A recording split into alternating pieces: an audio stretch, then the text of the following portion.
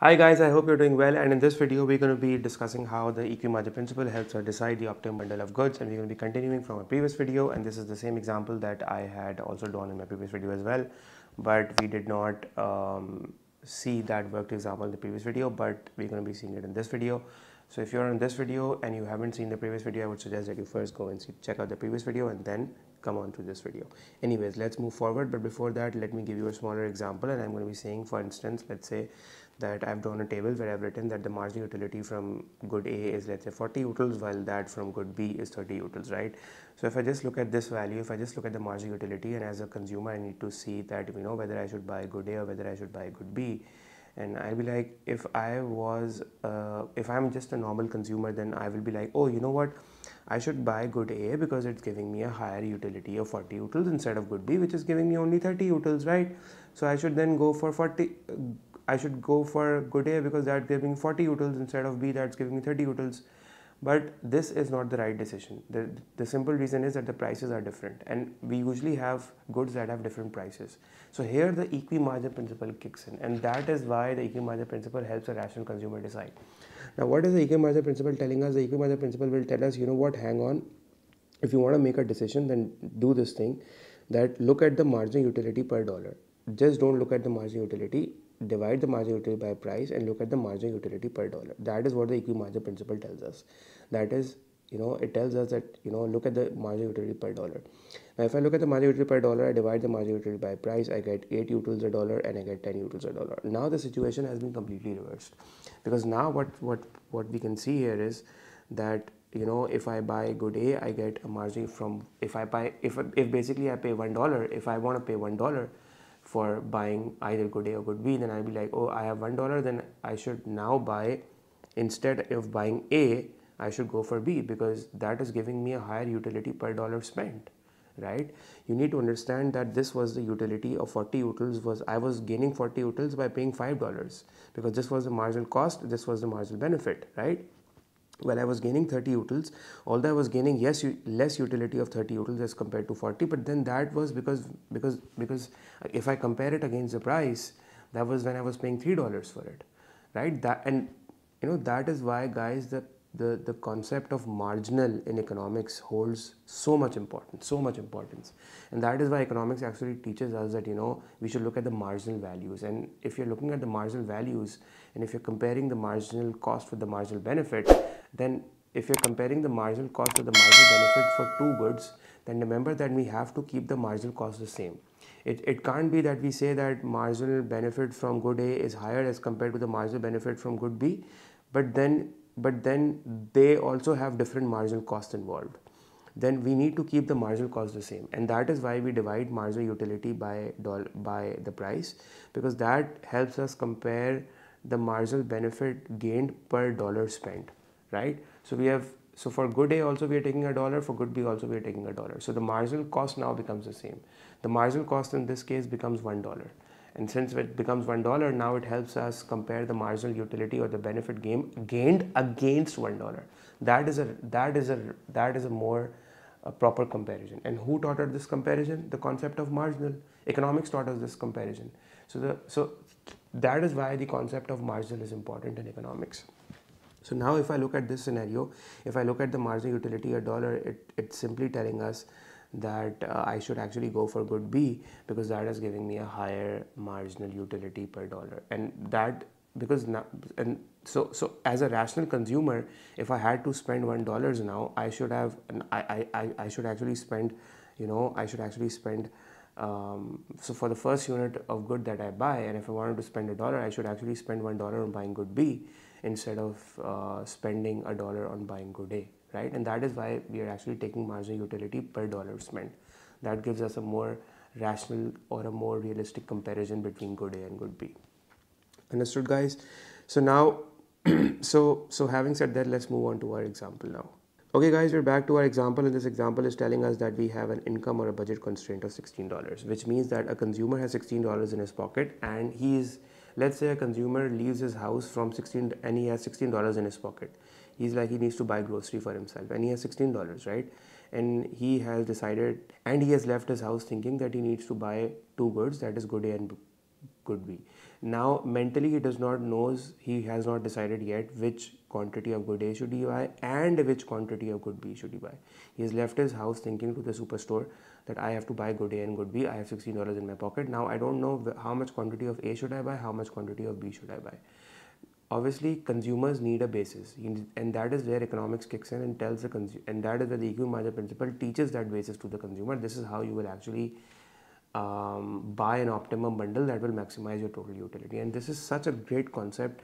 If you just don't rote learn the formula, understand the basis and the concept, and if you understand the basis and the concept behind it, you will write a better answer in your P4 essay question, and that is where you will impress the examiner that this is, I know my work basically.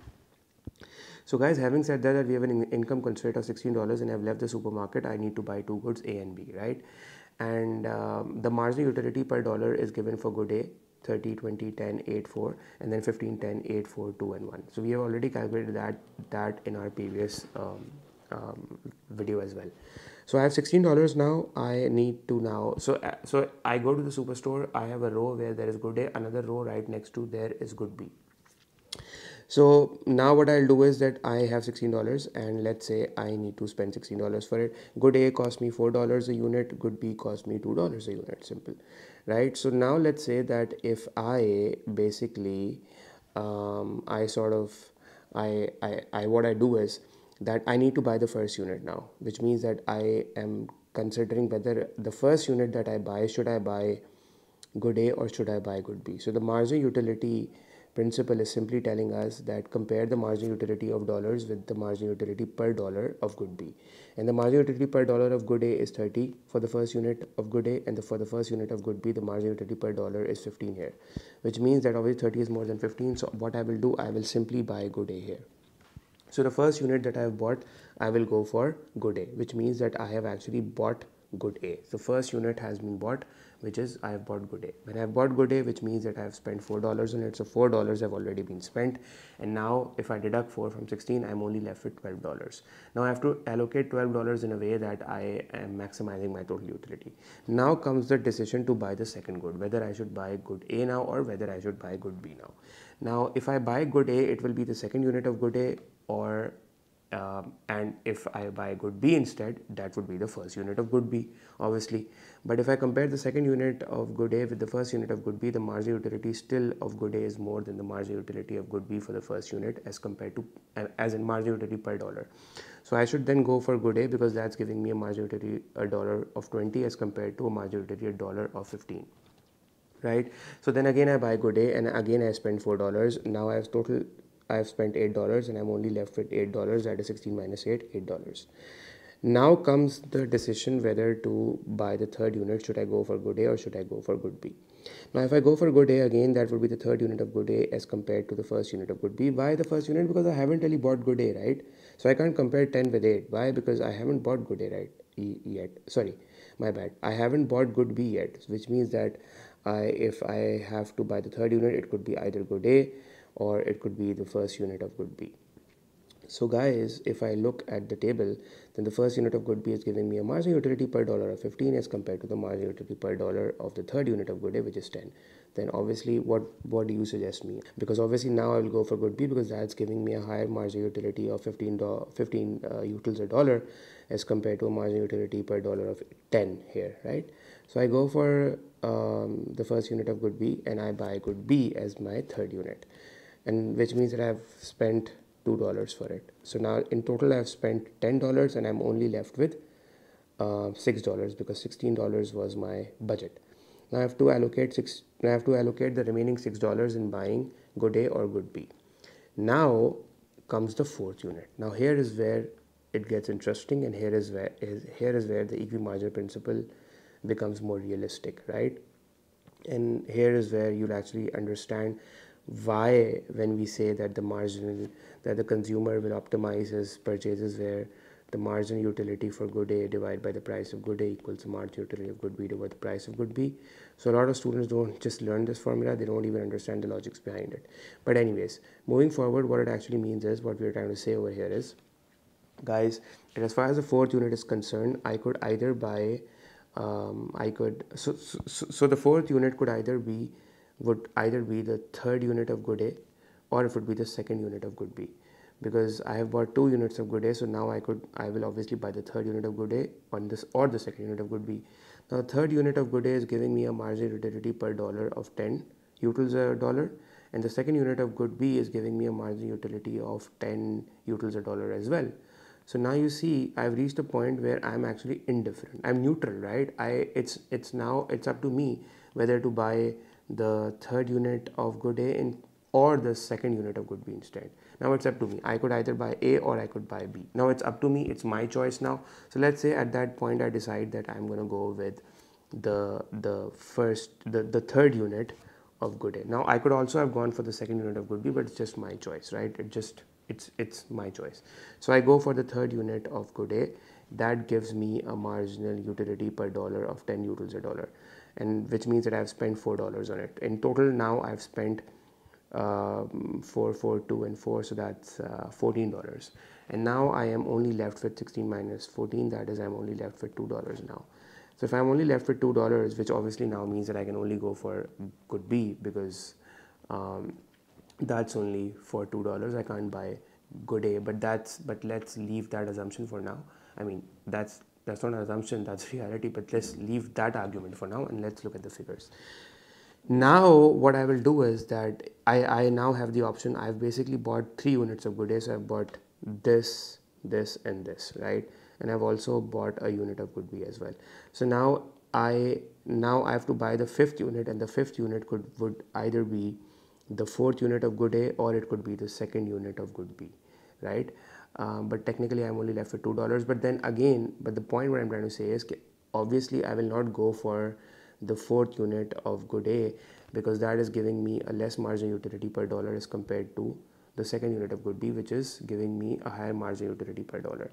So the point that I'm trying to make over here is that I'm going to go for the 2nd unit of good B now, because that has a higher marginal utility per dollar. So I go for the 2nd unit of good B, that gives me a marginal utility per dollar of $10. So I go for good B now, and now I have exhausted all my $16. So, but the main point what I'm trying to make over here is that how does the Equi-Marginal principle kicks in? That if you look at the Equi-Marginal principle, what is the Equi-Marginal principle teaching us? The Equi-Marginal principle is teaching us that, you know what, a consumer should buy those units of goods where the MU per dollar of that good is greater than the MU per dollar of the other good. Simply, and if we look at our example, basically the MU per dollar of A was greater than the MU per dollar of B, and that is why the consumer started buying good A first, because the MU per dollar of good A was higher than the MU per dollar of good B. And as far as the 2nd unit is concerned, still the MU per dollar of good A was higher than the MU per dollar of good B, right? So basically, but then as the consumer goes on buying the good A, the law of diminishing marginal utility kicks in, and the marginal utility per dollar still, also keeps on declining. So from 30 it moves to 20 and then 10. But then what I'm trying to say is that as the consumer keeps on buying good A, the marginal utility per dollar for good A keeps on declining. And then the consumer would reach a point where he would now be indifferent between either buying good A and good B, and that is the point where the consumer has actually optimized his purchases, because now he has reached a point where if he buys good A, he gets a marginal utility of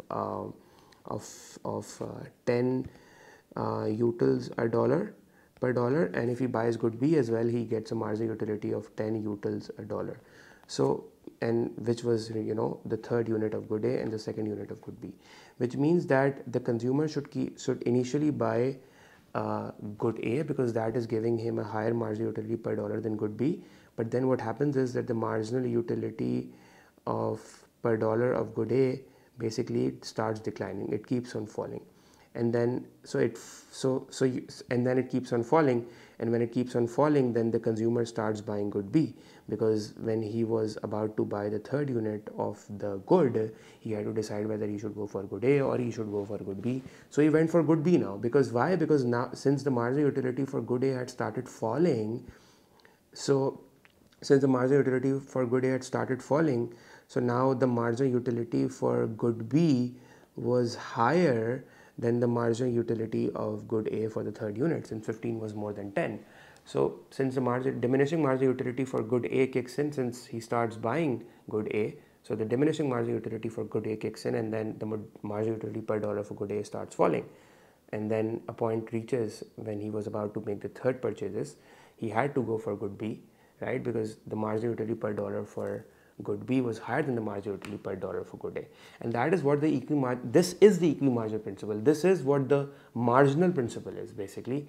And then the marginal principle converts itself into the equi-marginal principle, telling us that as far as the marginal principle is concerned, you go on buying the units between good A and good B, you substitute A for B, B for A, and then a point comes where you will reach a point where you will be like, should I now go for good A or should I go for good B? And then a point will come where the marginal utility, you'll be like, oh, if I buy good A, I'm getting $10, and now if I buy good B, I'm also getting $10 for it. So now you'll be like kind of indifferent between these two. And when that happens, that's the point where you either go for good A or good B, and then now ultimately your income will be exhausted, and now the marginal utility per dollar for both the goods are now equal.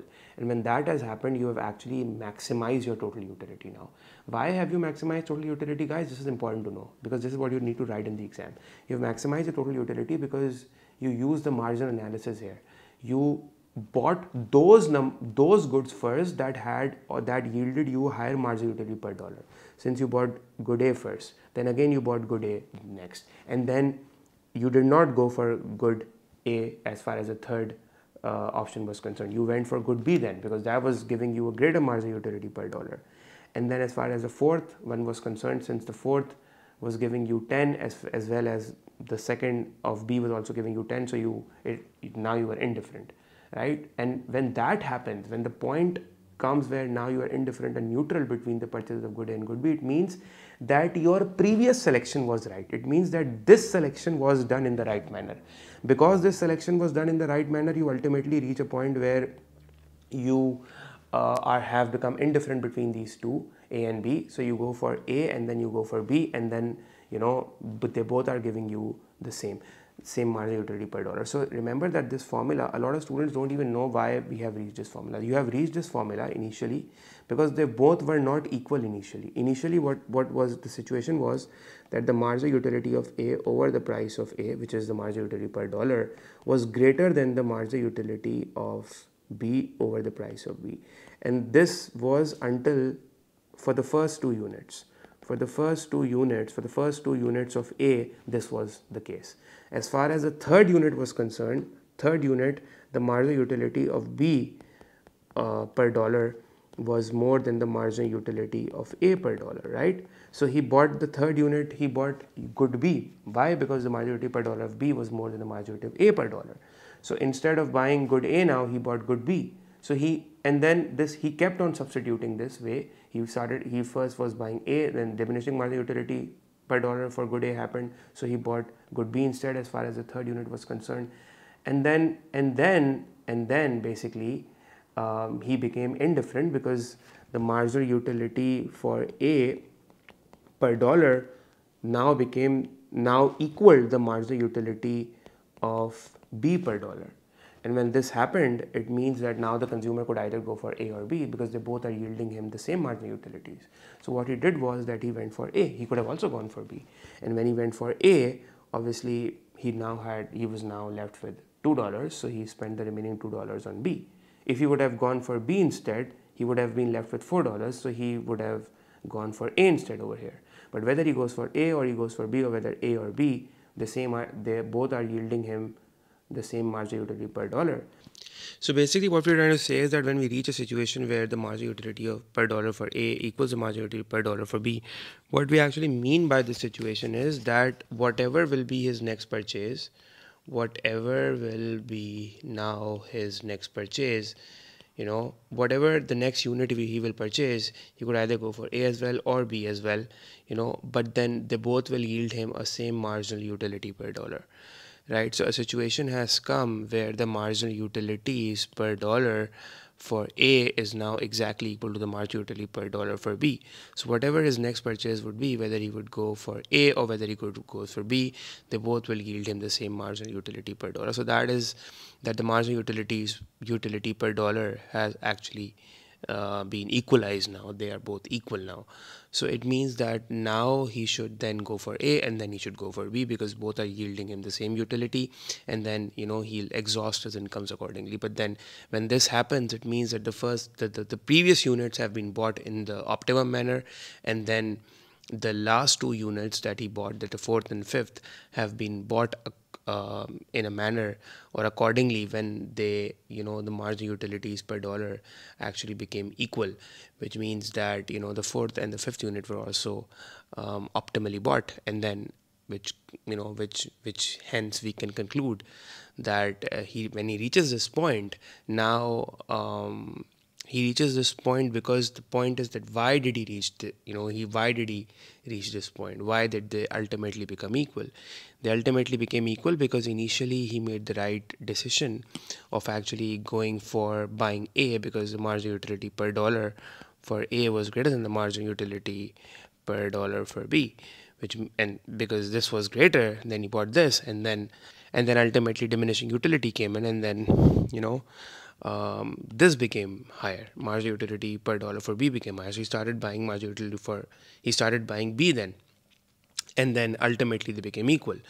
So this is how this process of Equi-Marginal principle works. And when they became equal, then he becomes indifferent or neutral between these two, and then he buys either A or B, and then he exhausts his income accordingly, and then that's the optimum bundle. And when this situation reaches the consumer, that he becomes neutral and indifferent, it means that the first three units were made in the right manner. And the first three units were made in the right manner, so obviously now it makes it more convenient to buy A here and then B here, or B here or A here. But then again, if you look at this, if the entire consumption is made according to this intention that that you should go where the marginal utility a dollar is more than the marginal utility a dollar for the other good, then ultimately a point will come where they both will be equal, and that is the point where the consumer has optimized his purchases of the bundle, and then allocative efficiency has been achieved. Now I'll also prove this, by the way. You guys remember that in the previous example I gave you the possible combinations, but so for instance, let's say that if this is the optimum combination, so how many units of good A has he bought? He's bought one unit of A here, and then here. So he has basically bought 3A and he's bought 2B. Right, he's bought 2B and 3A. So that is the optimum combination. So if I look at these possible combinations that we have derived in the previous video as well, the optimum combination is 3A and 2B. Now if I were to ask you that he spent $16 on buying 3A and 2B, he could have also gone for 1A and 6B. That would have also exhausted $16.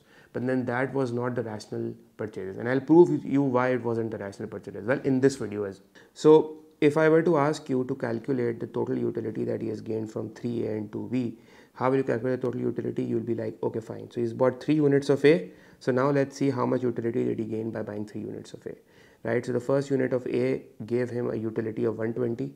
Now here you will not take this value 30. Why? Because the simple reason is that this is marginal utility per dollar, right?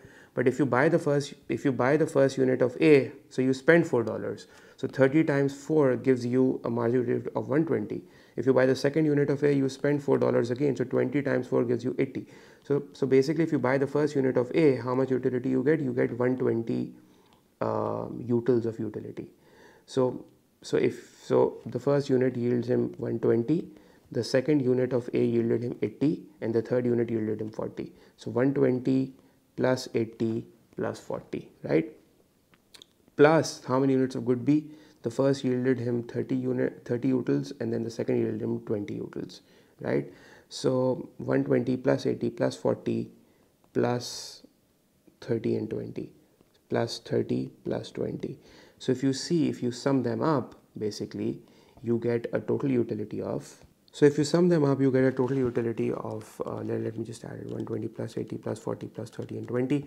So you get a total utility of 290, right? You get a total utility of 290. Now I want you to pause this video and I want you to, calculate the total utility for these, right?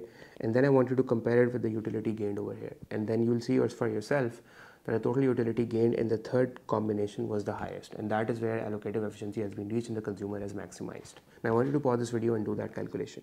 Okay guys, so I've done the calculation for you as well, and you can see for yourself that the highest utility from these four possible combinations has been achieved in combination C. We are getting a total utility of 290 utils, right? We're getting a total utility of 290 utils, and as far as option A was concerned, it's 200, 274 and 274. So basically, out of all the four possible combinations, the highest utility the consumer gets is 290, right? And the simple reason why did this happen was because he simply bought 3A and 2B. That was the simple reason. If the consumer would have acted irrationally, remember, again, you need to tell the examiner that if the consumer would have acted irrationally, he might have, just ended up buying the wrong units. Maybe he would have been acted stupid and he would have just bought 4 units of good A, right? And why would he would have been buying 4 units of good A? Because maybe he would be comparing these marginal utilities of A with the marginal utilities of B, and he would be like, oh, you know what, let's compare 120 with 30 and then 80 and then 40 and then 32 with the marginal utilities of good B. So obviously the marginal utilities of good A were higher than the marginal utilities of good B, right? So instead of calculating the marginal utility per dollar, he would have just looked at the marginal utility in itself, and that would have been the wrong basis of the decision, like I told you at the start of the video as well. And that is where the concept of marginal is very important, and that is what the marginal principle is teaching the consumer, that hang on, don't just look at the marginal utility, look at the marginal utility per dollar spent. So in option A, B and C, in all these three options, the consumer is acting irrationally. Similarly, the consumer is acting irrationally in option 2 as well, in option B, because he's buying 2 units of good A while he's buying 4 units of good B. That is also, and although he's exhausting $16 of his income, but then he hasn't maximized his total utility. He hasn't maximized his total welfare. So the reason is for not maximizing his, and if he hasn't maximized his total utility and total welfare, he's also not maximized his consumer surplus. So you've given that information to the examiner. That irrational decision making would mean that he's not maximizing total utility, neither maximizing his total welfare, total consumer surplus. So that is why making the right decision is important, and knowing the concept of marginal is important. As far as the first unit is concerned, also he's bought 1 unit of A and then 6 units of B. Now that's also an irrational decision, because the consumer did not follow the concept of marginal analysis, right? He did not know that he should compare the marginal utility per dollar of one good with the marginal utility per dollar of the other good, and then he should buy the number of goods according. He just went on purchasing it, maybe because of on its own, I don't know, it could be any reason, right? It could be any reason. But then again, the marginal principle is, or the utility analysis is telling us that look at the marginal utility per dollar and then compare it and then go for it accordingly, and that would help you make the right decision. And when the point comes when both the marginal utilities per dollar are equal, then you become indifferent in between these two goods, and then you could either go for one good or the other good irrespectively, and then ultimately you will exhaust that income because you buy good A, and then again the next unit you buy would be the other good, obviously, because they both yielded the same marginal utility per dollar, and in this way you will actually have exhausted your total incomes of $16, but then the outcome of that would be that you would have bought that number of good A and good B that will maximize your welfare and your utility. So the consumer is getting a total utility of basically 290 utils. That is the answer, right? And this will also, this kind of worked example will also help you understand this equation, and also help you and also really definitely be helping you in your MCQs as well. So guys, remember that the concept of Equi-Marginal principle is simply telling us that you go for those goods where the marginal utility per dollar exceeds the marginal utility per dollar of the other good, right? So which means that you go for this good. And when you go for this good, this is the step 1, and when you go for this good, the law of diminishing marginal utility kicks in. So the marginal utility per dollar for A would start going down, and then if it's going down, then obviously it will keep on going down. But when it's lower than the marginal utility per dollar of good B, then you start buying good B instead, right? And obviously then if you start buying good B instead, so the marginal utility per dollar of good B would also go down. But then when you keep on this substitution, there will come a point where the marginal utility per dollar of A would exactly equal the marginal utility per dollar of B, because you'll see that a point will come where you'll be like indifferent between either purchasing A or B as your next purchase. And when that happens, then obviously you have made the previous purchase in the right manner, and then you should either go for A or B. And then if you go for A, then if you're left with the remaining income, then you go for B, right? And that is how you maximize or optimize your bundle. And this is, you need to, now in the exam on a question of consumer equilibrium, you're not supposed to give the entire table. You can just give one or two figures and then, explain a bit. But you will remember, the guys, that you will only be able to explain it in the correct manner to the examiner. Your words would be clear. But if you know the concept in and out, the reason for doing this example was to explain you in detail how this concept actually works.